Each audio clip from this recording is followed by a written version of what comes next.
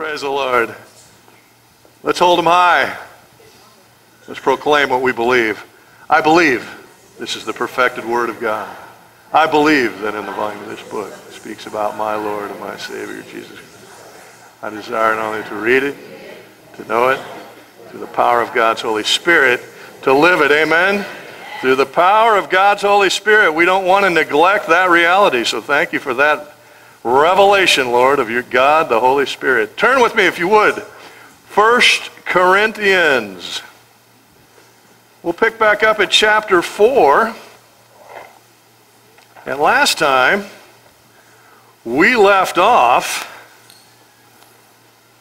with the first several verses of chapter 4. But as we concluded last time, we remember that the Apostle Paul, writing to the Corinthian church, really it's a modern day church, even though it was the first century church.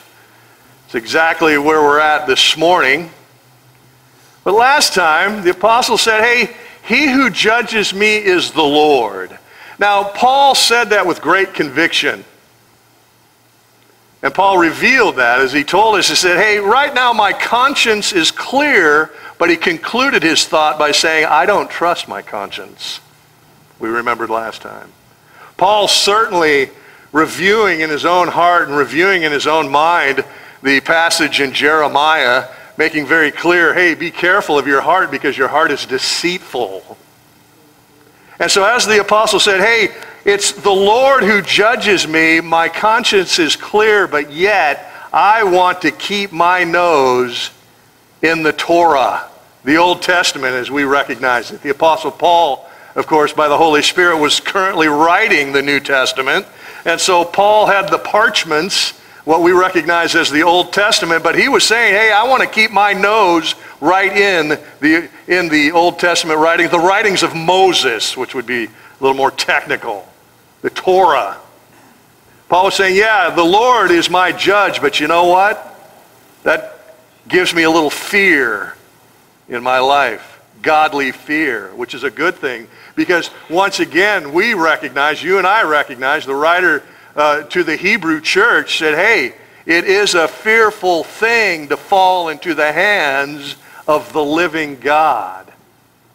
So, wow, the Lord is my judge, but wait a minute. I need to prepare myself. So it was a very convicting teaching that Paul was giving to us and, of course, originally giving to the Corinthian church.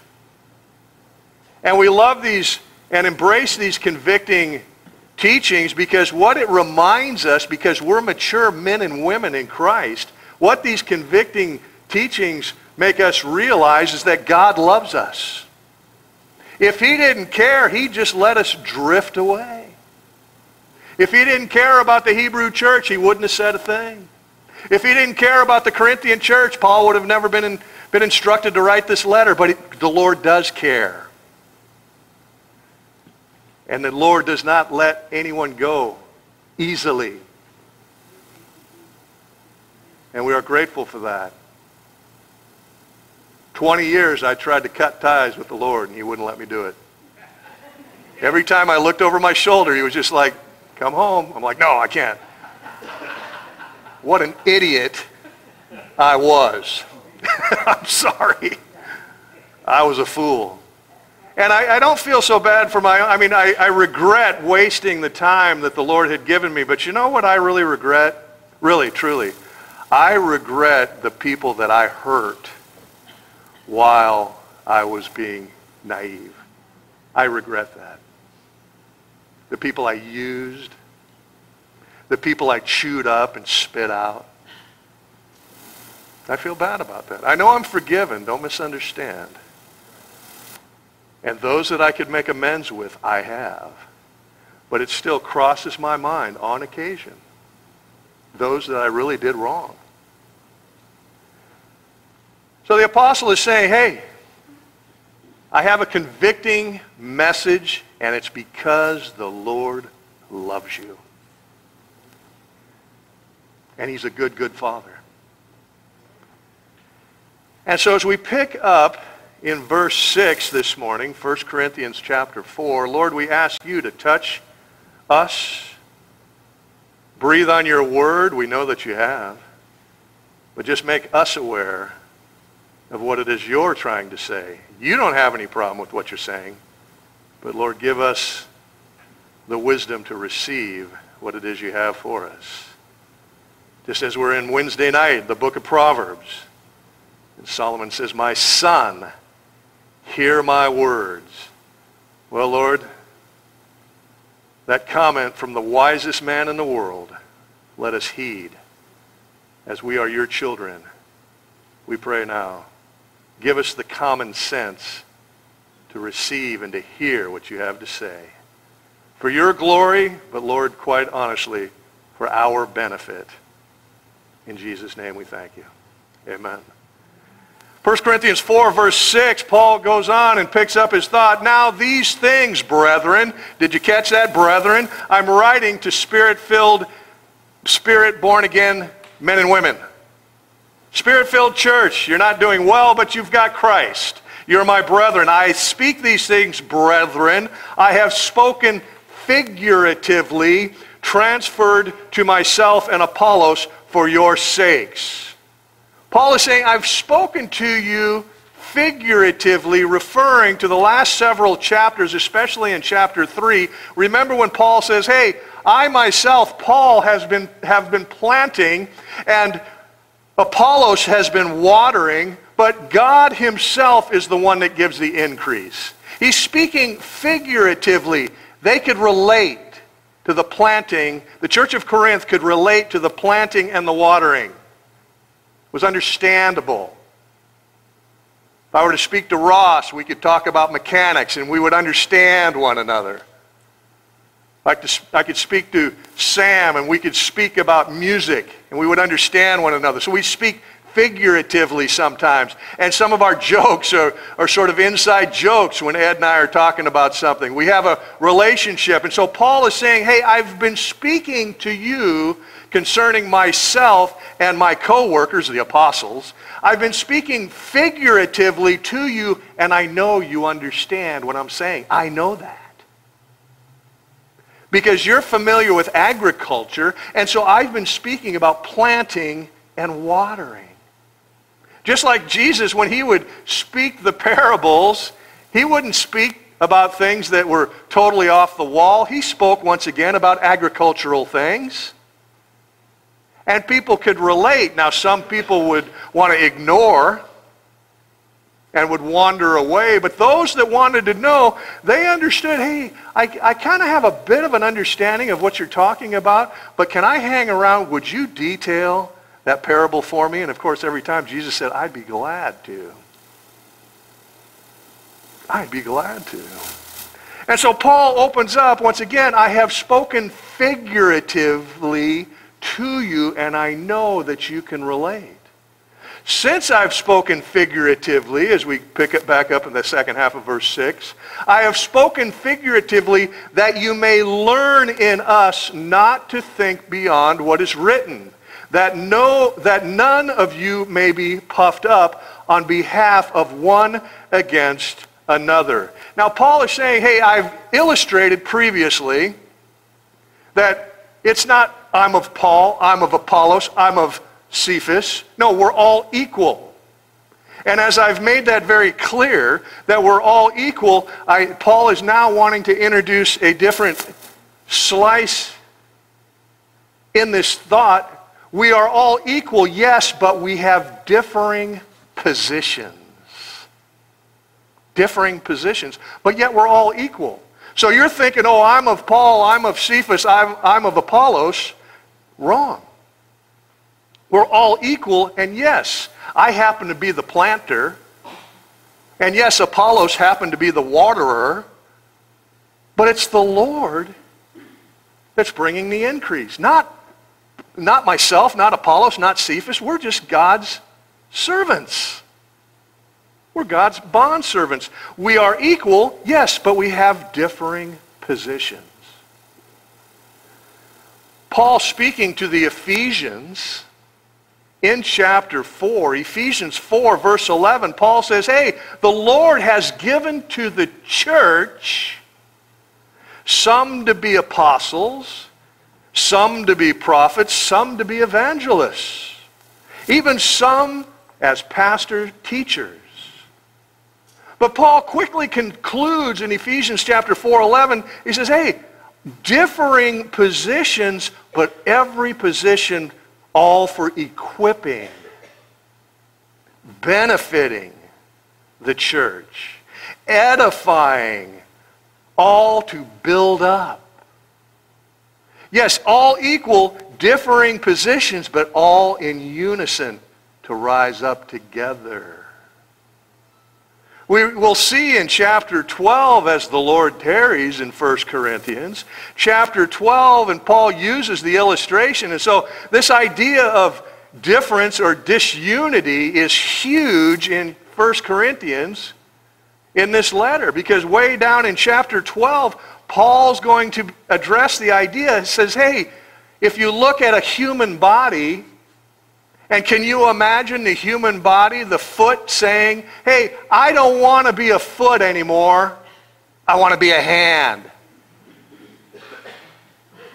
Well, if the roles were reversed, does anybody know how to walk on their hands? I certainly don't. I always tried as a kid to do a handstand. I mean, all my buddies could do one. The only place I can do a handstand is in my son's pool. That's it. And I try to do that out on the grass, and guess what? There's problems. It's ugly. So I'd be in big trouble if my foot said, hey, I wanted to be a hand. I'd have to say, man, you're in the wrong place, Jack. I can't let you do that. I mean, I have a hard enough time staying on my feet as it is, let alone trying to do a handstand. So Paul was saying, so what? So how silly is that? I mean, Paul has got a great sense of humor. How silly would it be that the foot say, hey, because I'm not a hand, I don't want to be part of the body anymore? Well, what are you going to do? Just disconnect yourself and walk off? That'd be like an Addams Family kind of sequel or something, right? Or is that the hand? I don't know which, you know? Thanks. See, you guys know.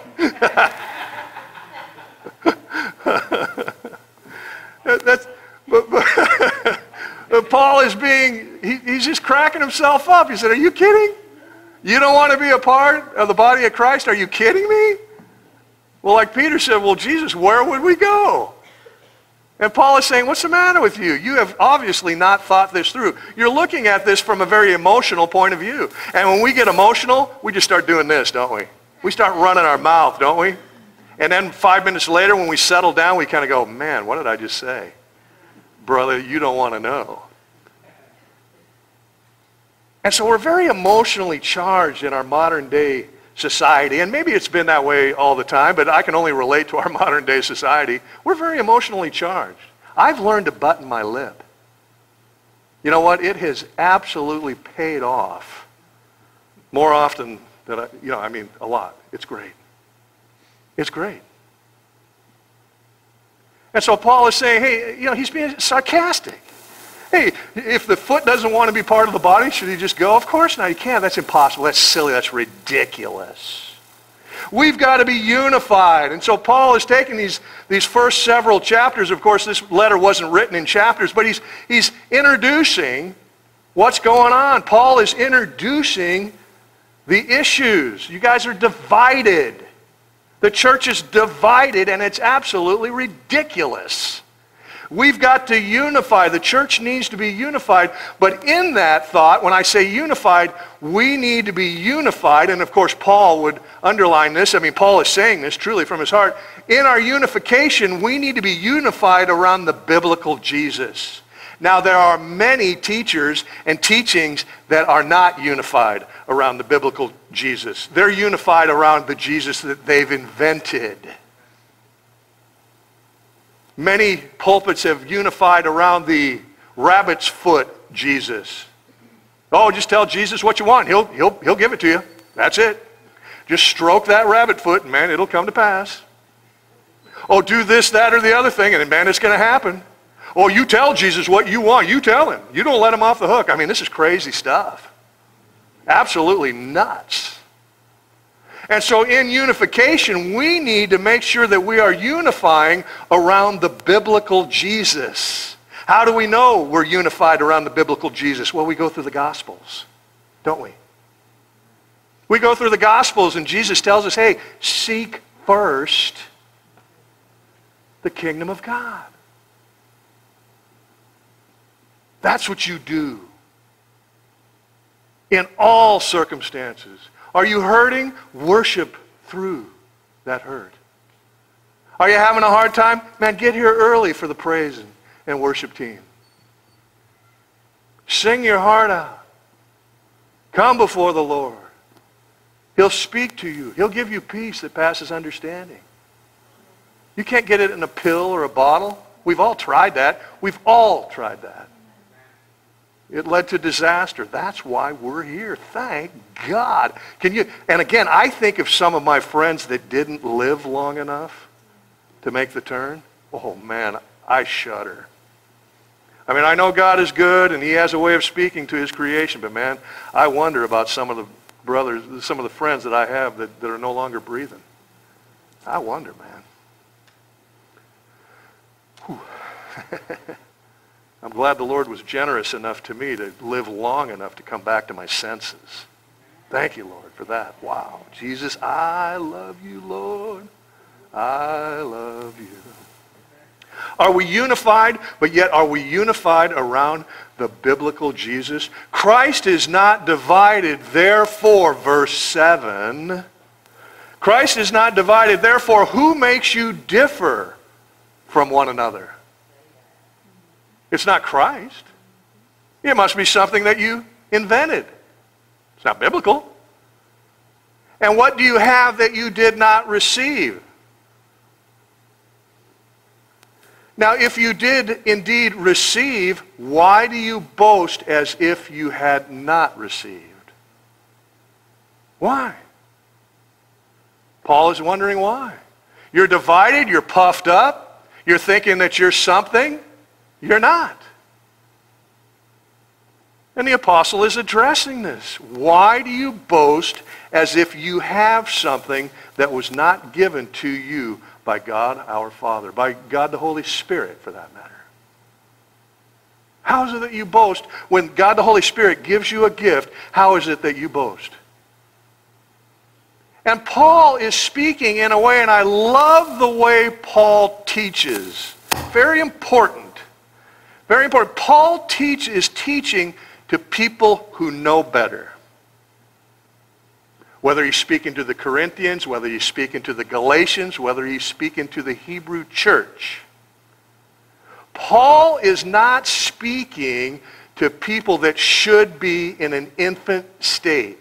Although Paul recognizes, yes, you are currently in an infantile state, but you shouldn't be. But I'm not going to address you as infants. I'm not going to pull the meat out of your mouth that you seem to be choking on and give you a bottle again. You're past that. That's the way Paul teaches.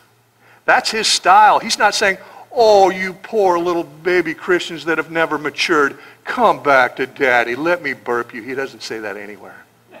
No, he doesn't. He will not address Christians as immature, especially as he addresses the churches that he planted, because Paul knew clearly from the Lord said, I want you to plant this church and give the Christ foundation. And once you have done that, Paul, once you've given the Christ foundation, you will now move on. Because these Christ-given believers now need to begin to mature. And you're the problem, Paul. Get out of their way. Get out of my way. Because Paul would want to come alongside and say, oh, you poor baby, let me take care of you. And that's not of the Lord. The Lord says, Paul, I'm bringing you to the next project, and you're going to start a whole new project. I'll take care of these Christians, and it's incumbent on you and I to position ourselves under the authority of God the Holy Spirit and begin to mature. That's what God expects. Paul is saying, yes, and he said this in the book of Hebrews and in the letter to the Corinthians, yes, you're like little babies, but you shouldn't be. That is not pleasing to the Father. And I'm not going to help you in your infancy. I already laid down the basics. Now it's up to you. That's why the Lord moved me on to the next project. You need to hold your eldership accountable, and you haven't. How is Paul saying these sorts of things? Well, he goes on to reveal in verse 8. He said, Corinthian church, you say that you're already full. You are already rich. You have reigned as kings without us. In other words, the apostle is saying, without me and my apostle friends and whatnot, you say that you've reigned as kings without us, and you have. But then he goes on to say in the same thought, indeed, I could wish you did reign, that we also might reign with you. Well, how is that? Well, in one breath he says, you are reigning, but in the next breath he's saying, I wish you were reigning. Well, the reason why Paul is saying you are reigning, you are full, you are rich, because you are full and rich in worldly concerns. You're full and rich of the world's opinion. You're supposed to be the Christian church. You are the Christian church. But yet you have opened your doors to absolutely anything and everything that comes down the pike. And you've said, oh, God doesn't mind. God loves you. Come on in with whatever you want to believe and live your life. Go for it. God loves you, so therefore it's okay. If that was true, then we wouldn't hear the things that Paul will have to say in chapter 5. Well, in chapter 5, Paul is addressing the perverted sexual activity that's going on under the church. You're not supposed to be entertaining that stuff, Corinthian church. And then he goes on in chapter 6 and says, hey, Corinthian Christian church, you're dragging one another into the courts. What's up with that? But I thought God was supposed to judge you, but yet you're letting the worldly judges in the worldly court system listen to your dirty laundry. Is that benefiting? Christ died, crucified, rose again? No. Paul goes on in chapter 7 and starts talking about marriage vows. My goodness, the Christian church and marriage vows, man, we are hurting. We are not representing the Lord well. We just aren't. I know there's different scenarios and situations. I get it. But as a general comment, Paul is saying, hey, Corinthian church, you say you're full and you're rich. Yeah, you are with worldly concerns. It's not boding well with the Lord. God is not happy. You think everything's great, but it's not. Eventually, when we get to chapter 8, Paul will remind us that knowledge puffs up. Isn't that the truth? Knowledge puffs up. I mean, we can look in the mirror and say, yeah, it's true. I can't wait to tell somebody something that I just learned off of Google 15 minutes ago. Because I'm so smart now. Right? And knowledge puffs up, chapter 8, but Paul finishes his thought in chapter 8, but love edifies. Love edifies. Edifies is just a fancy word for build up. Love builds up. So you think you're full. You say you're rich. You say that you reign with kings. Yes, you do. You reign with worldly kings. Yes, you do. But I wish you reigned with us. I wish you reigned in a godly fashion, but you don't. You're rich, all right. That's exactly what Jesus was saying in Revelation chapter 3. Verse 17. Jesus speaking to the lukewarm church. Revelation 3:17, Jesus goes on to say, because you say I am rich and I have become wealthy and have need of nothing. Jesus then comes back in for commentary. This is Jesus' commentary. You say you're rich, you're full, you reign. Well, you don't even know that you are wretched, miserable, poor, blind, and naked. You don't even know it. I'm the overseer of the church and you're ignoring me and you're saying, hey, we're rich and we reign. You don't even know that you're sick. My question as I was looking this over and praying and sitting with the Lord over the week, Lord, is this the modern day church? Sometimes I think it is as I turn on the TV and kind of channel surf a little bit. Or sometimes when I turn on a radio station. I told you some months ago, my radio station, I couldn't get a particular radio station well anymore, so I thought maybe it's time to select a different radio station. And I selected one that I used to listen to years ago. And I selected that radio station. And, hey, in the first day or so, a couple of days, I'm out in the garage working on something or tending to business out in the garage, and I'm listening to this radio station. I said, oh, man, that's great teaching. You know, it's good, godly stuff, wonderful things. And I remembered, oh, man, I remember that guy. I used to listen to that guy, teacher and stuff. Oh, he's still around. That's really great. And then something about the weekend would roll around on this particular radio station, and it was like Wackyville was introduced into my garage.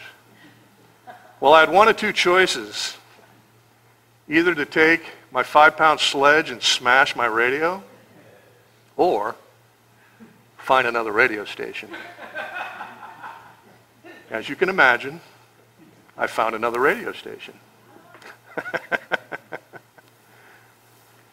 You don't even know. Hey, modern day church, you don't even know. You think you're rich. You think you're full. You think you're reigning. You are in all the worldly deeds, and it's no good. Jesus' commentary, not mine.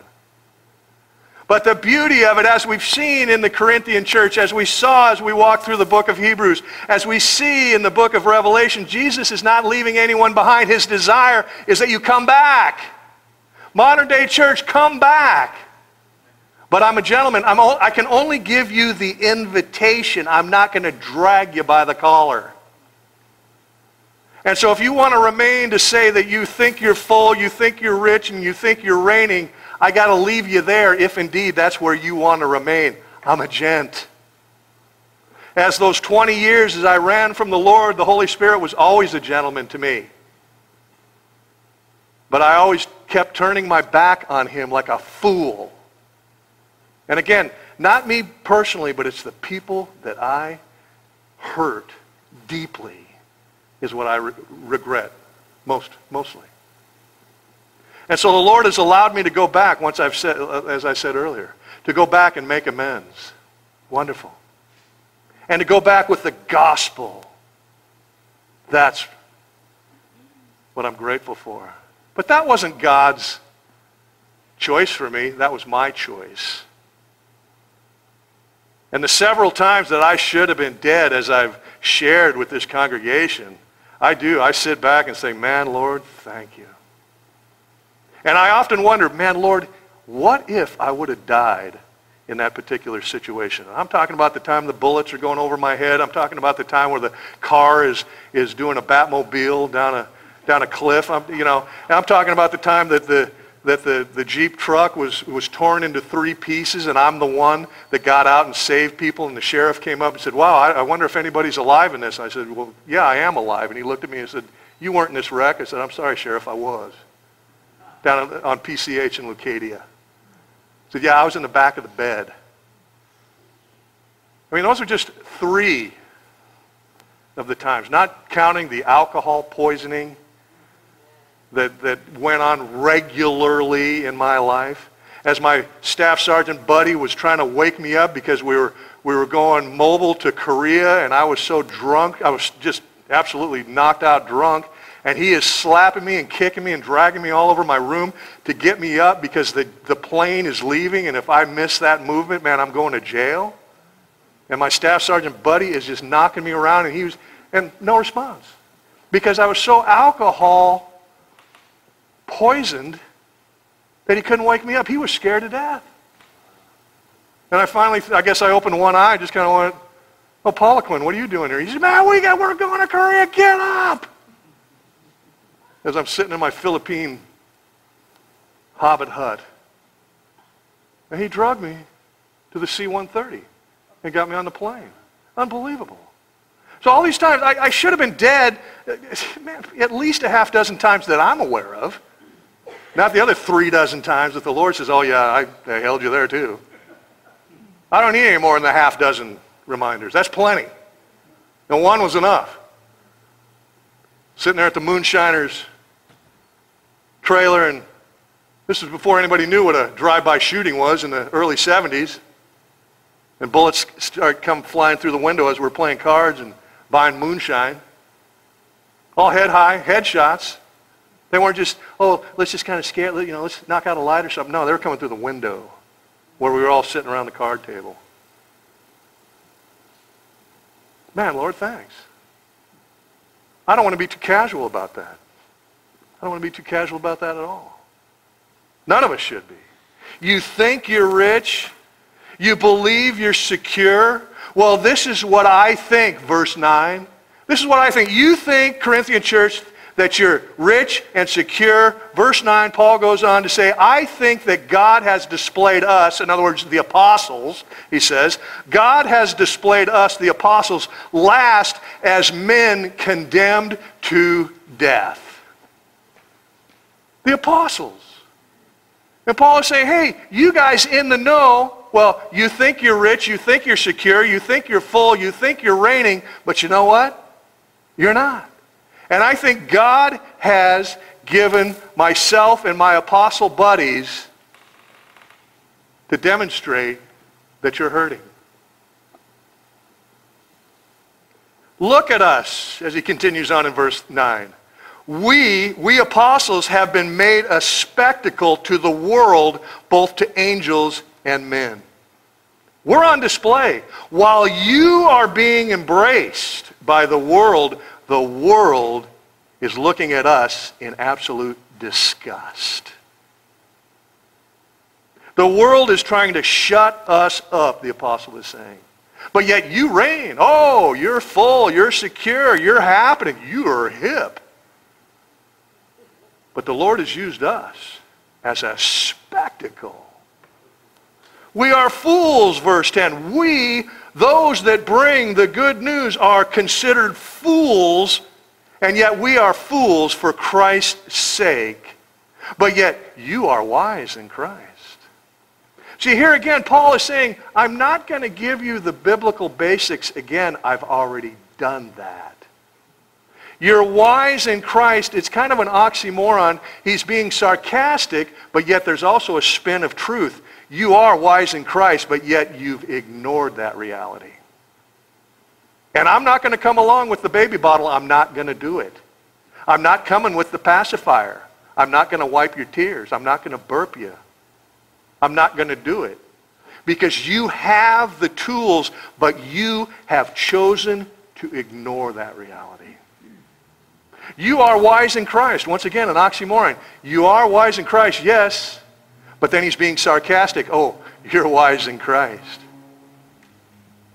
You're filled with the world and you think that's of the Lord. And it's not. We are weak. Oh, but yet you're strong. You're distinguished. But we're dishonored. Certainly so. What happened the last time that you gave the gospel at work? Were you shut down? Were you told never again? You can't do that? You were, huh? You were discredited, weren't you? Oh, but yet, the church that embraces the world, oh, you are distinguished. You're rich. You're full. You reign with kings. And now with the sobering concluding thought in verses 11 through 13, Paul says, to the present hour we both hunger and thirst. As we travel and as we give out the gospel, in the midst of that we hunger and thirst. We're not at ease. We're not reclining. We're working here. Furthermore, we are poorly clothed. That's not enough? Oh, well, we're beaten and likewise homeless. Have you given a second thought to myself, the apostle says? Have you given a second thought to myself or those that minister the gospel? Have you given us 5 minutes of prayer time? Yet I pray for you constantly. And have you given 5 minutes? Have you donated 5 minutes of anything of your life?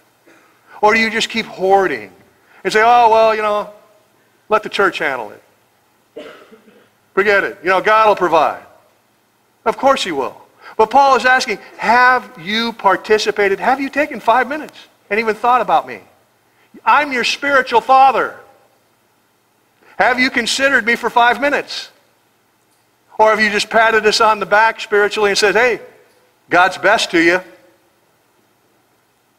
That's kind of generally the attitude that Paul's saying. We are poorly clothed, we hunger, we thirst, we're beaten, we're homeless, but have you given us 5 minutes of consideration? Basically, no. Yet we labor working with our own hands. Do you assist us in that regard? Yet being reviled, we bless. How is it that the ministers of the gospel, there are times where guys have to get up in the pulpit often and say, hey, praise the Lord, but there are times where I know in their hearts they're saying, man, Lord, I'm struggling. I'm not getting any support. Nobody's given me 5 minutes in prayer, Lord, and I can tell. But yet, Lord, I will continue to follow you in the calling that you've given. I'll trust you with the body of Christ that you've provided, that you've given me the ability to oversee, Lord God. And you know what, Lord? With your Spirit, I will do it with joy. Because, Lord, I can't do this on my own. How many times have Pastor Jim and I gone to a pastor's conference and heard guys saying, I want to just throw in the towel. How many times have we heard that? Often. I want to throw in the towel. But yet God has given me such a love for this body of Christ that I'm overseeing and shepherding that I couldn't do it, but man, I wanted to. I'm talking about guys you hear on the radio. You think they just got it made? These are guys, half of these guys, not all of them, but half of them are saying, there are times I want to just quit. I want to quit. It's not so much that the world's against me, man. I come to the body of Christ and I get nothing. I get no support. I get nothing but divisions, problems. Oh, hey, fix this, do that. Here's the other thing. And woe is me. That's fine. That's part of the ministry. Don't misunderstand. But Paul is saying, where's the relief? Have you given me 5 minutes? You're still wanting to suck on the bottle, and you're mad at me because I'm taking the bottle out of your mouth, and you're mad at me. So you're going to show me. Boy, I'm going to teach that Paul. You say, you got to be kidding me. I gave my life for you. And now you're mad at me? We labor, working with our own hands, being reviled, we bless. Being persecuted, we endure. Being defamed, we entreat. And finally, we have been made as the filth of the world, the offscouring of all things until now. The offscouring. Now, Romain defined this for me in my life when he was teaching this particular passage. He says, you ministers, you guys that are in the ministry, you're the offscouring. He says, I'll tell you what the offscouring means here in our scripture. It means like when you pull the plug out of your tub and all that funky nonsense sort of gathers in the drain, and you look at it and you kind of go, whoa! And you take your shower head and you spray it down. You don't even want to touch it. That's what this is saying. Hey, you in the ministry, you are being looked at as the offscouring of society. Pretty big deal. Pretty big deal. But those of us that have been called, where are we supposed to go? What are we supposed to do? Well, we soldier on. But believe me, when you see your ministers walking around with a limp, you better know why. And Paul is admonishing the Christian church. The Christian church, not the world. Where are you guys at? You're dividing yourselves. You're nitpicking one another. And you're even talking bad about me. And Paul's going to reveal these things as we continue on through this letter. But Paul is calling out the Christian church, the church that God had him plant. So God is not happy. Review Revelation chapter 3 this afternoon. The Lord is generous, he's good, but he's saying, hey, red alert, Christian church, wake up. But the Lord is saying, wake up because he cares about us. It's not a beat down. It's not a shaking the finger. He's saying, hey, I need you to consider these things. If I can't use you, the Lord's saying, who am I going to use? There is nobody. You're it. We're it. And we're grateful for that commission. Amen? If I could ask the worship team to come join me. Yeah, my friends and I are the offscouring of the world. You say and you think you're full and rich, and yet when you look around and you see and hear the worldly applause, that better set a warning bell in your head. Worldly applause is not of the Lord. We are definitely equal, but we have differing positions. But the bottom line that Paul told us today, and we'll continue, Paul reminds us that we are fools for Christ's sake. We're fools.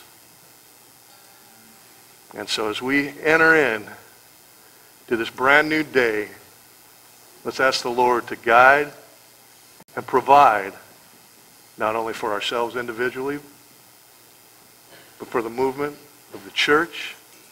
In Jesus' name we pray. Amen? Join us by standing. If you need prayer, we'd be delighted to come sit with you for a moment. If you need Jesus, simply cry out. Because everything that has breath should praise the Lord. If you need Christ, turn from your sin this morning and ask Jesus Christ into your life. And the minute you do that with your whole heart, he will receive you. And once you do that, come up and confess that to one of our prayer partners and allow the Holy Spirit to indwell you and overwhelm you with his love and his goodness. Amen? Praise the Lord. Let everything that has breath praise the Lord.